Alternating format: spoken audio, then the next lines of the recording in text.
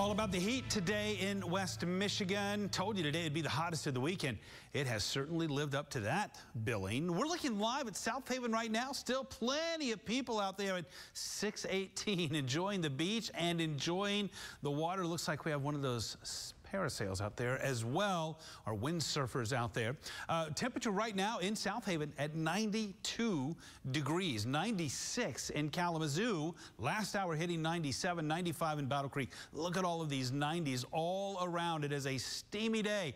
Now our muggy meter shows our dew points in the 60s, and so even though we're somewhat muggy, it's important to note the difference between today and last Tuesday, a week ago, when we were also in the mid-90s, 96 in Kalamazoo, but our dew points were in the 70s. Not only was it just gross, but that also pushed that heat index into the 100s. Well, right now our heat index is, for the most part, stopping just shy of that in the mid to upper 90s, Lansing at 100 degrees.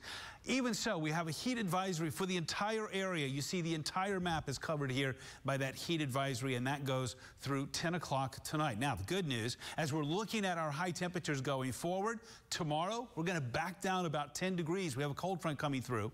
Thursday, we'll back down a few more. That's nice. But then we're going to warm up again on Friday and Saturday, and it looks like we're going to be visiting the 90-degree part of the thermometer here by the time we get to the weekend. Let's take a live look in downtown Kalamazoo. Steamy out there right now. This is our Peregrine Tower camera as we are looking live right now on the Kalamazoo Mall, looking to the north here with all the blue sky out there. In fact, satellite and radar confirms that as well. Nothing going on with Storm Tracker here. We're going to zoom out just a bit. We do have this cold front that's pushing our way. Out ahead of it, a couple of scattered showers and storms. An isolated shower or storm not out of the question for us. Otherwise, just mainly clear tonight. It is going to be warm and humid, though. This is a night for the AC if you have it, for sure. 72 for the overnight low. Now tomorrow, mainly sunny, but not as hot as today. We're going to see a high of 87. Here's your Sealy Auto Group 7-day forecast. There's that warm up again for Friday and Saturday. A chance for thunderstorms coming in here on Sunday with that high at 82 degrees. It's weather trivia time. Ooh. How many days in Kalamazoo has it been since we were at or above 97? Your choices: 1,453. Ooh. 2,112, 2,757, or 3,626 days. How many days has it been since we've been at or above 97 in Kalamazoo?